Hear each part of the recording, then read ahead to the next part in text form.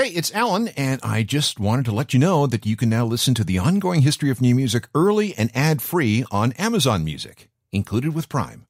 Creating art is hard. If it wasn't, everyone would do it, and everyone would be successful at doing it. Even those who can create art, the people with the right stuff, seem to have a finite supply of good stuff within them. Take Margaret Mitchell, for example. She wrote exactly one novel, but that novel was gone with the wind. Pulitzer Prize, a classic movie with multiple Academy Awards, 30 million copies sold, endless adaptations. It even got her face on a stamp. So in short, Gone with the Wind, first published in 1937, was and still is a cultural phenomenon. But that's all she ever did. Old Marge hit it out of the park on the first pitch, and that was it. One novel. And she is perhaps the greatest literary one-hit wonder of all time. Why? Well, maybe that's all she had in the tank. Or maybe she just looked at all the success she got from that one novel and said, right, my work is done here. Anything else I do will just be a letdown. I'm stopping while I'm way ahead. Totally get that. Other artists, though, keep trying after that one hits. But for whatever reason, the magical pixie dust that they managed to harness that one time disappears forever. Man, to get a taste of standing on the mountaintop only to be denied it ever again? But, and let's be very clear about this, at least they made it to the top of that mountain, even if it was just once.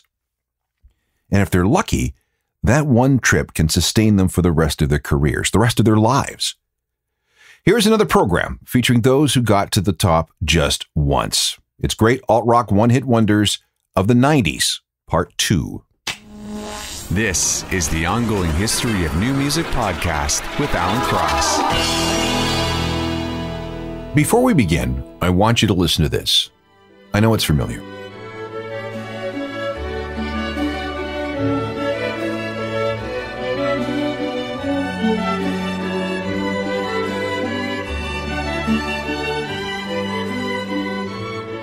That's Canon in D, composed by Johann Pachelbel, sometime between 1680 and 1706.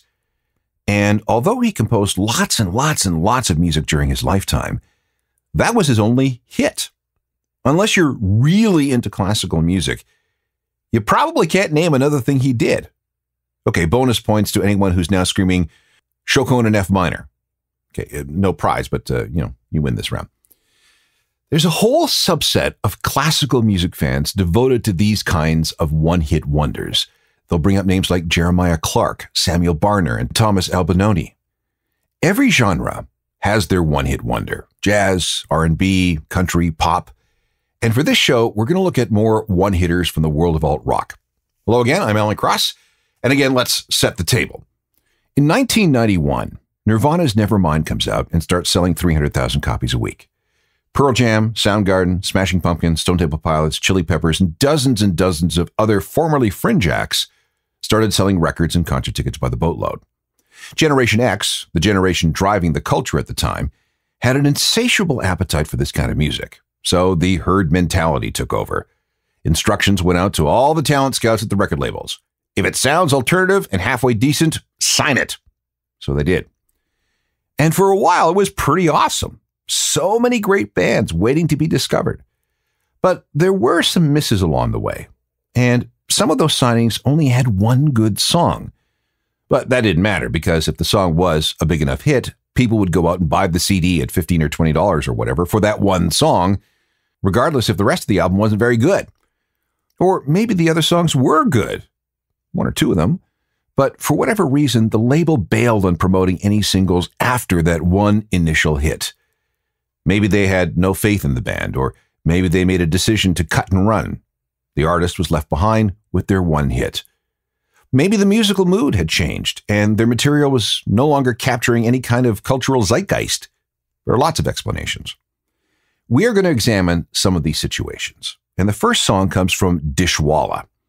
Dishwalla came out of Santa Barbara, California in 1993, and they were caught up in the major label stampede to sign everyone and anything alternative sounding. In 1995, they released a major label debut called Pet Your Friends. Huge record out of the gate, selling more than 500,000 copies in the U.S. There was a second record on the same label 3 years later, but nobody cared. Since then, Dishwalla has endured a breakup and has released a series of indie records, but they've never, ever been able to repeat the success of a single from early 1996.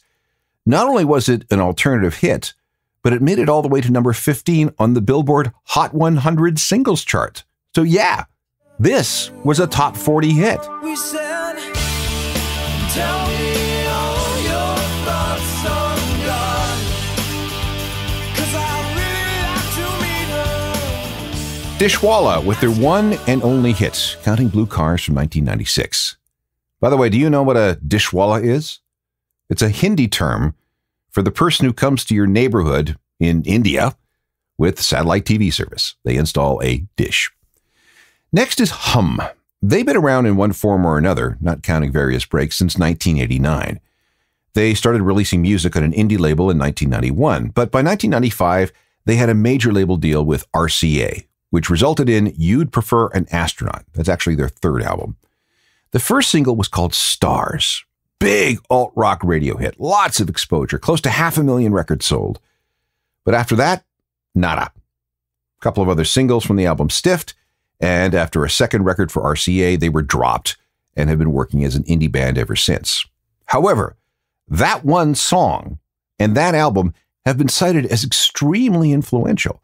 The Deftones, for example, say that You'd Prefer an Astronaut was a big deal to them and how they developed their sound. Admirers also include the Smashing Pumpkins and Sonic Youth and a slew of other heavy fuzzy bands. If you need a refresher, here's the hit. She thinks she missed the train to Mars. She's out back counting stars.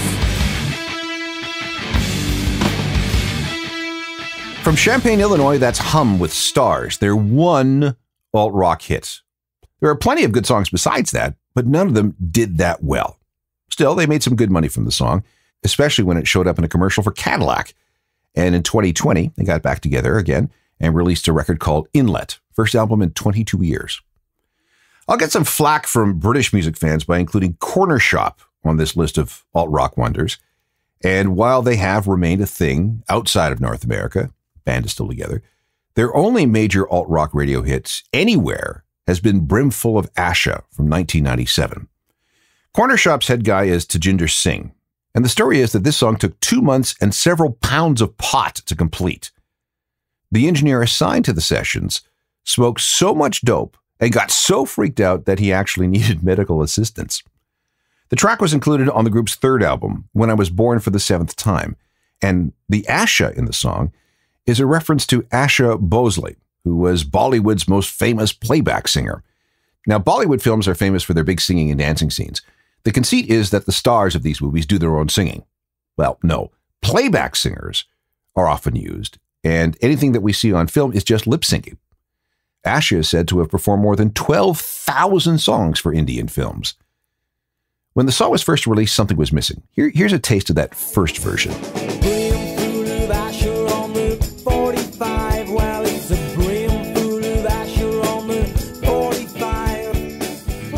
After listening to it a bunch of times, someone at the record label said, I know what's wrong. It's just a touch too slow. There were two ways to fix that. They could go back into the studio and re-record it, but that would require more time and more dope, or they could just pitch it up just a little bit. The label hired Fatboy Slim, and his remix consisted of nothing more than increasing the speed of the master tape. So instead of being in the key of A, he bumped it up ever so slightly that it landed somewhere between a B flat and a B. And that did it.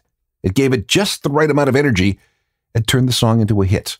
So let's compare. Here's that original again. Everybody needs a bosom for a pillow. Everybody needs a bosom. Mine's on the 45. And now here's the hit version. Same recording, slightly different speed.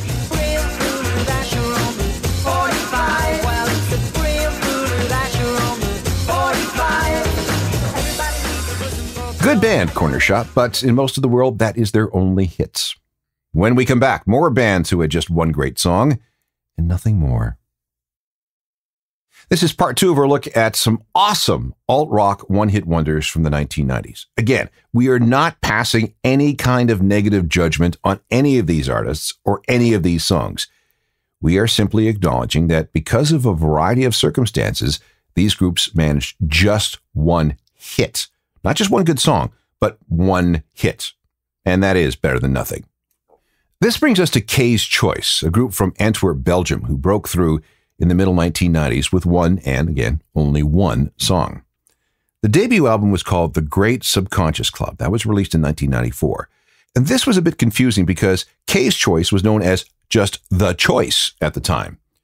That had to be changed to Kay's Choice at the very last second because an American band had dibs on the name. If you really want to go down a rabbit hole, let me just tell you this. They used to claim that the K stands for Joseph K., the main character in the novel The Trial by Franz Kafka. If you want to go in that direction, be my guest. And then forget what you learned because that was just a cover for the fact that the band thought that Kay's Choice just sounded good. They made the switch just as the album was released. 4 singles were taken from the record to not much acclaim. Then came Paradise and Me, another record, which featured a song called Not an Addict. And this one blew up, reaching the top 40 in a bunch of countries. It also became an alt-rock hit in North America, which landed them on a tour with Alanis Morissette, who was at her peak with the Jagged Little Pill album. There were more albums, followed by a breakup in 2003, but then there was a reunion in 2009 and more albums. However, they have never, ever been able to equal the success of this song. Now, before I play it, note that the singer's name is Sarah Bettens. Okay, hold that thought. It's not a habit, it's cool. I feel alive.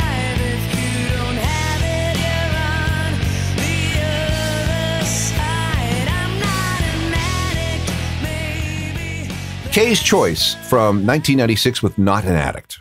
Like I said, the singer is Sarah Bettens, and she amassed a large lesbian following in the heyday of Kay's Choice before moving to Tennessee, where she became a firefighter. Then, in 2019, Sarah transitioned to a man and now goes by the name Sam Bettens. He now lives in Palm Desert, California with his partner, 2 stepchildren, and 2 adopted kids. Here's another example of a band that was swept up very, very early in the rush to sign alt-rock bands in the early 90s. School of Fish was formed in Los Angeles in 1990 and had a debut album in stores by April 1991. Bit early for the whole alt-rock thing, but hang on.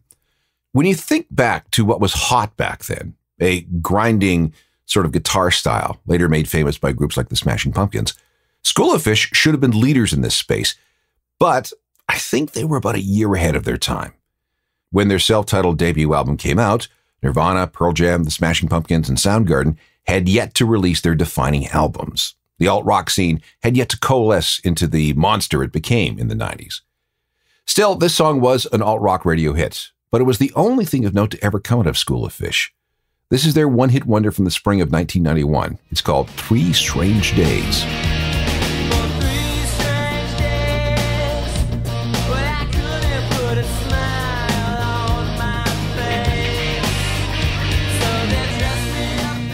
Great song, but ahead of its time. Released just a few too many months before the word grunge really entered our vocabulary. That's School of Fish and 3 Strange Days. Had they been able to follow that up with another single, or if their second album had been better received, we still might be talking about them as alt-rock stars of the 90s. But alas, no. The second album flopped. Maybe it was the big lineup shuffle. Maybe it was the fact that the second record featured session musicians. But whatever, the band broke up with everybody going their separate ways. One member went on to play with the Wallflowers and Ben Harper. Another wrote the theme song for the TV show Scrubs. And singer Josh Clayton Feltz went solo before dying of a very aggressive sort of testicular cancer in 1999. Here's another alt-rock one-hit wonder whose singer came to a tragic end. The group was Sparklehorse, and they were led by a very well-regarded songwriter from Richmond, Virginia, named Mark Linkhouse. He had fans in the Flaming Lips and Metric and the Silver Sun Pickups and Patti Smith and many others. In 1996, Sparklehorse released a record called Viva Dixie Submarine Transmission Plot. It featured the band's one and only alt-rock hits. Let me play that for you, and then I'll tell you what happened to Mark. This is called Someday I Will Treat You Good.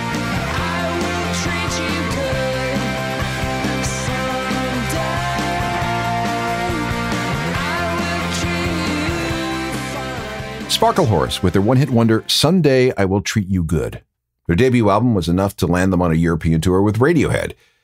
But this is when things went very, very wrong. Leader Mark Linkhouse OD'd. Antidepressants, Valium, and heroin, all washed down with a lot of alcohol. He ended up passing out in the bathroom of his London hotel room with his legs pinned underneath him, and he was in that position for 14 hours before he was found. When he was rescued, a buildup of potassium caused his heart to stop. He was revived and then rushed into surgery. But then he lost the use of both legs for 6 months, forcing him to use a wheelchair. And if that wasn't bad enough, he suffered kidney failure and required dialysis for the rest of his life. This affected his outlook in his songwriting, which became darker and more somber. He continued to work, writing music for both Sparklehorse and for various TV and film projects, but his depression lingered. Then, while in the process of a divorce from his wife of 19 years, he took a rifle, went for a walk, sat down in an alley in Knoxville, Tennessee, aimed the gun at his heart, and pulled the trigger. At the time, he had a blood alcohol level of 0.43. Various antidepressants and anti-anxiety medications were found in his system. One more alt-rock one-hit wonder from the 90s, and it's kind of a strange one. Hang tight. We have time for one more alt-rock one-hit wonder from the 90s, and it's the story of primitive radio gods. They evolved out of a Southern California band called the I-Rails, a group that amounted to exactly nothing over 4 albums between 1985 and 1991. The band broke up, and singer Chris O'Connor went out on his own, recording some Public Enemy-inspired material under the name Primitive Radio Gods. He floated these demos to radio and the music industry, but got nothing. So that was it. O'Connor decided that it was time to retire from music and find something that would actually pay. In 1994, Chris was cleaning up around the house and found this box of demos. What the hell, he thought, and mailed cassettes to all the major labels he could think of. It was a total desperation move. And nothing. Until many weeks later, when he got a call from Fiction Records. They had liked this track called Standing Outside a Broken Phone Booth with Money in My Hand. It was a piano track featuring a sampled B.B. King singing a song called How Blue Can You Get? This kind of sample-based music was getting traction at the time, so Fiction signed him to a deal. The sound first appeared on the soundtrack of the Jim Carrey movie Cable Guy. It tested well with audiences, so an album was commissioned. It was called Rocket, and thanks to this phone booth song, the album went on to sell 500,000 copies.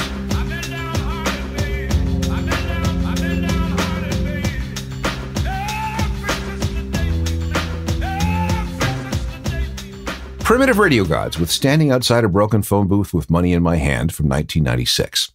When the song took off, singer Chris O'Connor got his old mates in the I-Rails back together and went on tour. Then an error. The label decided that the follow-up single was going to be a track called Mother Effer. Yeah, not a lot of promotion or radio airplay for a song with a title like that. And because nothing happened, surprise, they were dropped by their label. However, they carried on and continue to carry on. There are 6 Primitive Radio Gods albums, an EP, 3 compilation records, and even a DVD. Hey, lightning struck once, right? Maybe it'll strike again. Here's a question. Given the choice of being a one-hit wonder or having no hits at all, which would you choose? Well, for me, it's a no-brainer. Even one hit song could bring in a steady source of income for years or even decades. Better be known for one thing than nothing at all, right? Okay, yeah, there's a certain stigma attached to anyone who has managed to have that one big song, but let me ask you this. How many hits have you had? Yeah, I thought so. We'll have to revisit this topic again in the future. People love stories of one-hit wonders. And if you have any suggestions, let me know about it. I can be found at alan@alancross.ca. I'm also on Twitter, Facebook, and Instagram, plus there's my website, ajournalofmusicalthings.com. Get the free newsletter so you don't miss any updates. And remember, all these programs are always available as podcasts. Spotify, Apple Music, Stitcher, all the platforms. Share, rate, and review if you get a chance. That's always appreciated. Technical Productions by Rob Johnston. We'll talk to you next time. I'm Alan Cross. You've been listening to the Ongoing History of New Music podcast with Alan Cross. Subscribe to the podcast through iTunes, Google Play, Stitcher, Spotify, and everywhere you find your favorite podcasts.